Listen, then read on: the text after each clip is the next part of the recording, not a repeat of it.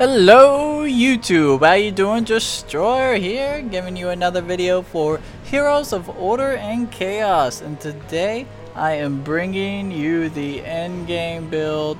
Yes, y'all asked so politely, I'm bringing it early. Melina Spellmen.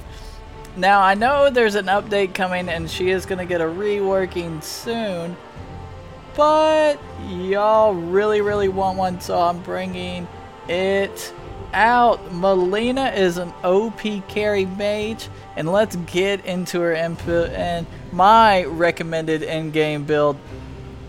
So I'm gonna give you a little bit different critiques on her. So first off, I always start off Squire's Wisdom gives me that magical attack I need, plus that extra damage that I very much need. So after this, I want to start building one of two ways. If I'm in lane on Rift or we're in train, if I save up enough money, I would rather go straight Enchanter's Ring damage.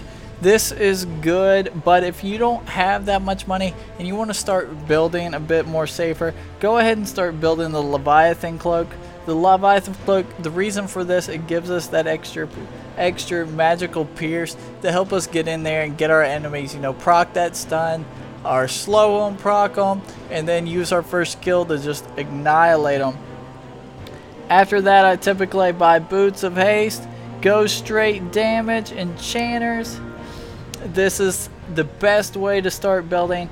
And after that, I go secondary enchanters.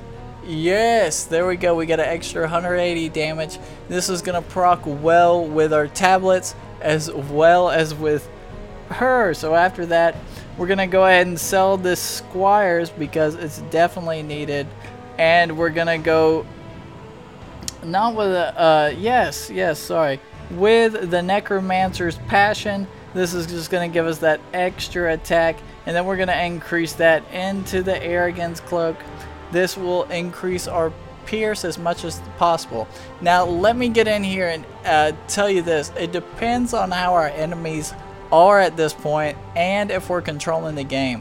But if I have a main difference that's a lot of physical attack and they're getting in there, getting me stunned, getting me silenced, whatever, I need to go ahead and start building HP as well as physical defense. So like I said, if you're doing physical defense, go ahead and start building in the Hades by getting some HP, which would be a Cloak of Dragon's Blood. If not, and like I said, if not, you have a lot of magic damage on the other team, such as Melina, and she's being a pain. We're going to go ahead and start building into the Calming Cloak, and the reason we're going to do this is because we'd ultimately do the La Blula, if I said that correctly. So I'm going to go ahead and buy that Calming Cloak like we were talking about. And then, because say there's that Melina on the other side, after this we're going to go ahead and upgrade our Boots of Haste. I really like it to get into the Firewalkers. Now, you can go ahead and increase it into a Boots of Tempest, but I like that little bit of extra damage. So we're going to go ahead, get those Firewalkers. After this, sell our second Squire's Wisdom, get a Staff of Exaltation. Now, if you don't remember what the Staff of Exaltation is, it gives you 400 extra MP, which is not precisely needed with Melina, but it's going to be needed for our Searing Orb to increase our maximum damage and increase it all the way to our output, which we need. After this, we're either going to finish off the Bone Flame Wand or start building more HP. What I suggest is going more of the HP route. So we're going to start building in that way. So we're going to grab max HP, Cloak of Dragon's Blood, go ahead and throw it out there. Oop, bag is full, don't want to throw two. But after we get that Cloak of Dragon's Blood, we're going to go ahead and start getting in and building the essence of La Blula, because we need that extra magical defense. Like we said, we have a Melina on the other side. So this, the reason for getting this is because when you activate it, it gives me a slow to kind of push the fighters back, or, you know, get the people away. Plus the poisonous Nova of this gives me an extra, you know, 200 damage or more. That's what's good about this, as well as the magical defense and the CD cooldown. You can't go wrong there. Now after that, if I need defense, we're going to build straight into the Steering Souls of Dragons. So we'll go ahead and do that. And after I build in the Steering Souls of Dragons, we're going to go ahead and finish off the Enchanter's Ring.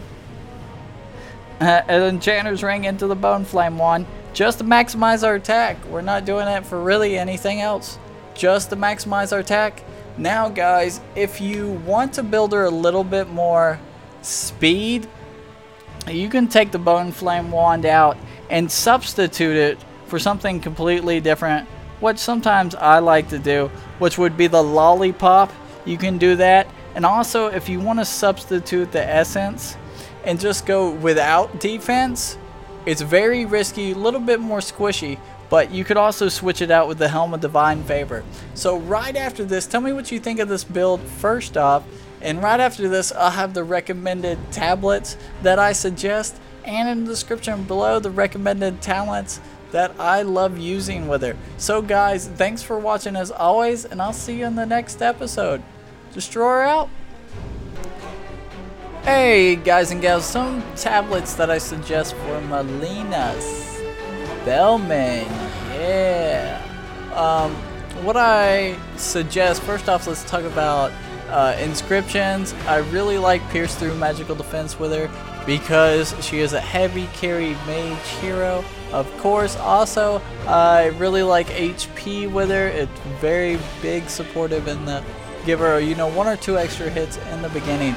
Really highly adaptive. So first off, the tablet I always play with, a must-have, is the Elder Tablet. This makes her so much more defensive as well as tanky, because we want to put as much magical attack on her as possible, as well as pierce. So Elder Tablet, really love it. Also, one tablet that I highly suggest is the Tablet of Bloodlust. Now this, as I've always told y'all, could increase up to 27%, give you a tremendous boost off of your allies as well as your enemy heroes, give you that damage that is necessary. And of course, always the Tablet of Assistance. Tablet's Assistance, very good for her to support your team, but can be switched out, as well as the Tablet of Bloodlust. And let me give you some other recommended tablets. First recommended tablets that I really love using with her, the Courage Tablet. Awesome about her being stunned, reduces that damage taken in by a lot. Very, very good with her if you need a little bit more extra defense from her. Also, a couple other, one other tablet that I highly suggest is the Tablet of Desecration. This is awesome with her.